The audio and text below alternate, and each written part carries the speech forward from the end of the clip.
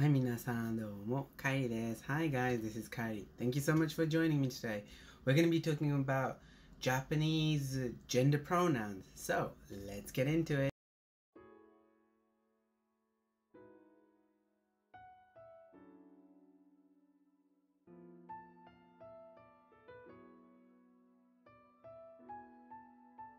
So I'll start off by doing the female ones first.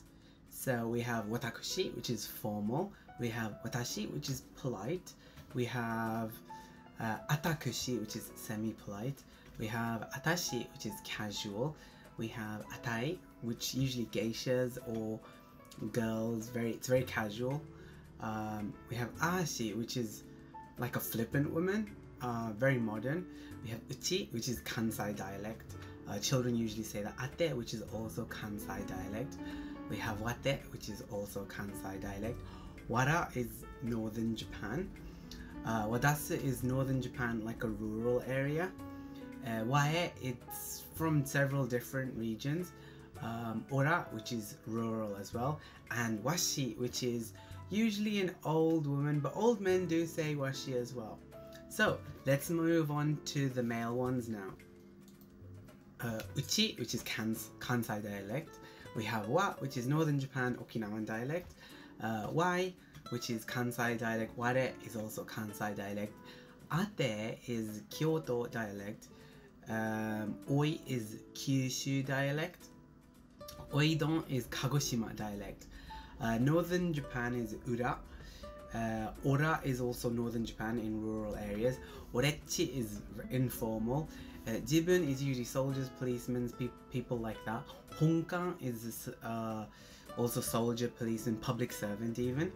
Shosei is literary style. Toho is business letter. Guso is priest and it's a humble version. Sessho is priest and it's also humble version. Ore is young people and it's impolite. Kochitora is also impolite. Ore-sama is pretty arrogant. Boku-chan is very childish.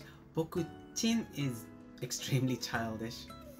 And just to finish off, we have some really old archaic versions for the male expression. We have watakushi, which is formal.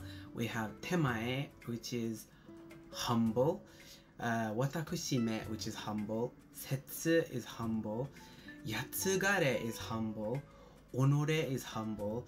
Soregashi is samurai used to say. Sessha is also samurai used to say. Midomo is also samurai used to say. We have Maro, which is nobleman. Yo is shogun, a feudal lord.